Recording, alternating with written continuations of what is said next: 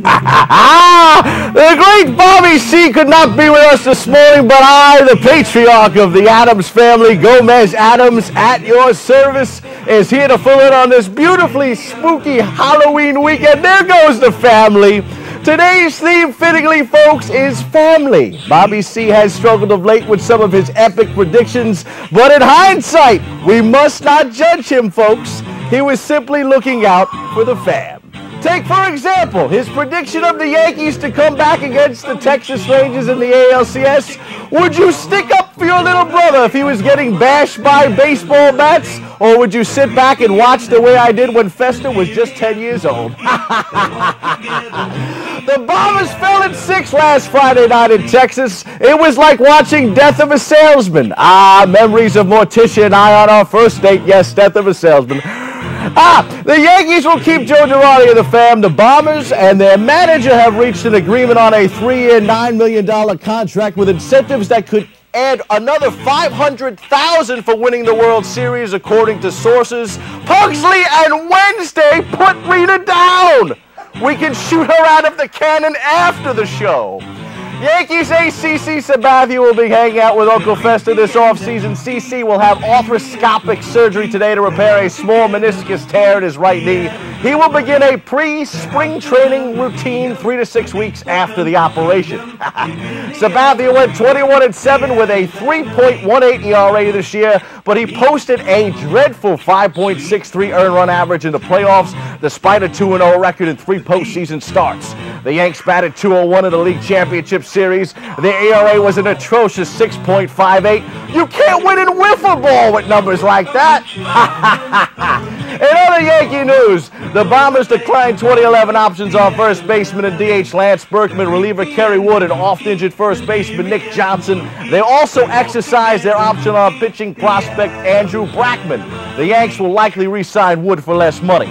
Speaking of family traditions, the wife of Texas Rangers ace Cliff Lee came out this week and said Yankee fans were rude during the ALCS. Kristen Lee said they threw beer in her direction and shouted obscenities. My dear, the Yankee fans are simply trying to recruit you and your husband to the Bronx. You should feel privileged. Welcome to the family. No doubt, the Yanks will court Mr. Lee hard in the offseason. Like a beautiful cabaret of corpses in the graveyard, the San Francisco Giants, who eliminated the defending NL champion Philadelphia Phillies in the NLCS, whipped Cliff Lee in Game 1 of the World Series Wednesday night. It was beautifully delightful.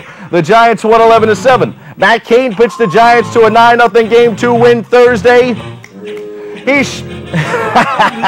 The series ships to Texas this weekend. From the baseball diamond to the gridiron, where the New York Football Giants gave new meaning to the phrase, burying them alive.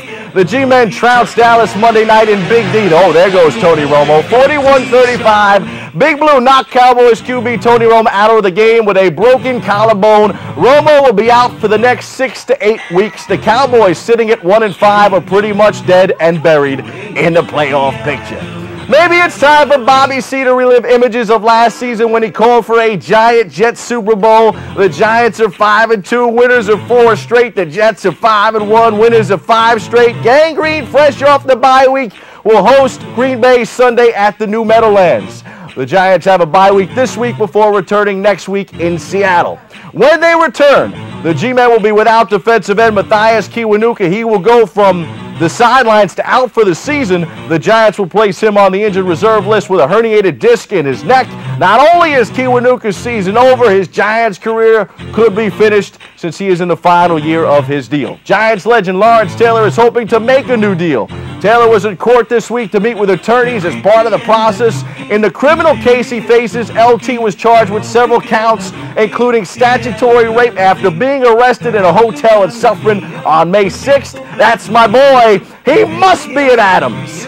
The Knicks didn't care much about family this week when they released Patrick Ewing Jr. for the second time in the last couple of seasons. Ewing Jr., the son of Knicks legend Patrick Ewing, was waived, and the Knicks decided to keep former first-rounder Sean Williams with the final roster spot. The Knicks also changed things up a bit by announcing rookies Landry Fields and Tim Moskov, starters for Wednesday night's opener in Toronto. The first time 2 rookies started for the Orange and Blue since Patrick Ewing and Gerald Wilkins in 1985. Newly anointed six-man Wilson Chandler led the way in a 98-93 win. That's what you're seeing on the screen right now for the Knicks. Scoring 22, star free agent acquisition Amari Stoudemire didn't disappoint either. He recorded a double-double, 19 points and 10 rebounds in his Knick debut.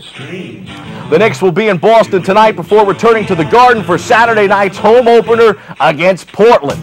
The Knicks are 1-0, and the Nets started their season off with a win. Not too shabby after losing the first 18 straight last season. The Nets defeated Detroit Tuesday night. They host Sacramento tonight.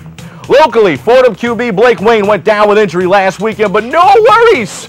Sophomore Ryan Higgins stepped up big for the Rams. He made his varsity start count, leading Fordham football on a last-minute scoring drive in a 14-0 win over Lafayette at Rose Hill. The victory snapped the Rams' 4-game losing streak. Fordham will play Georgetown Saturday at 1 p.m.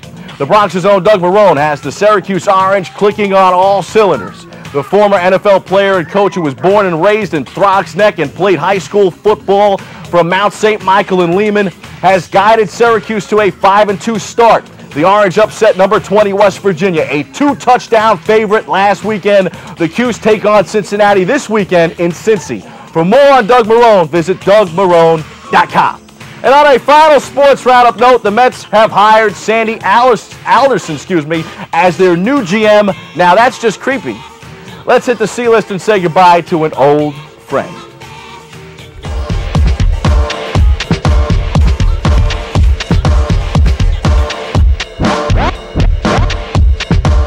As Gomez Addams, the thought of the afterlife seems like bliss. But this week we mourn the passing of another New York baseball great, Bill Shannon, the longtime official scorer for the Mets and the Yankees, whose signature voice and mannerisms endeared him to sports writers and sportscasters over the years. He died Tuesday in an early morning fire in West Caldwell, New Jersey. There was no one better than the 69-year-old Shannon at keeping score.